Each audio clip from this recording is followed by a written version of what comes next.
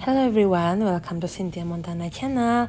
Now I'm gonna talk about dot per BUSD.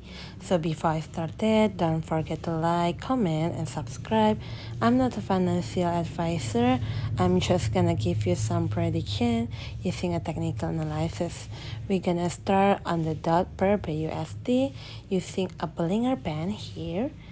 As you can see here, the pattern is same.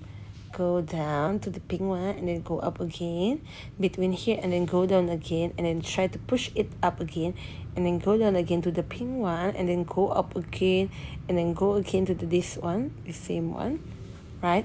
The pattern is same, right? And then go into this pushing here and then up again more higher in the yellow one here, right? So when you want to entry, you can enter the pink one here. It's like at 21.69 US dollar. For the yellow one here, you can take in profit at the 23 or 24, right? So looking at the purple one here, if you have opportunity to go in the purple one here, is at 20.29. And then we are gonna see on the RSI stochastic. For the RSI stochastic is still on the natural position, is at like 50, around 15 here. And then we're gonna see also on the moving average.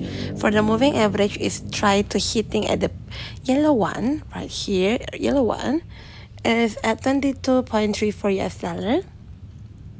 And then for the pink one here is moving average 25 at the 21.53 US dollar, and the purple one here is like at moving average 19.17 US dollar, right?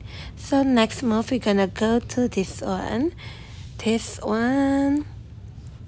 First of all, they are trying to push it to the purple one moving average 99 at 21.02 US dollar, and the next move is gonna be go to the yellow one here at 21.15 US dollar, and then the next one is a pink one side at moving average 25 at 17.54 US dollar.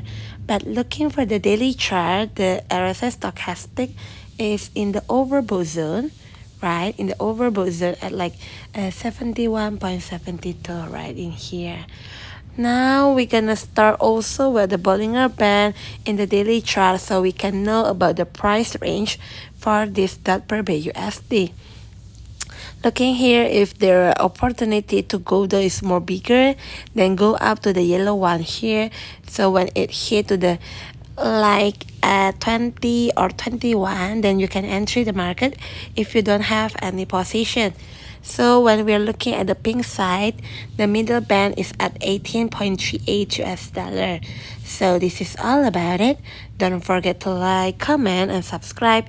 Thank you everyone. Bye bye.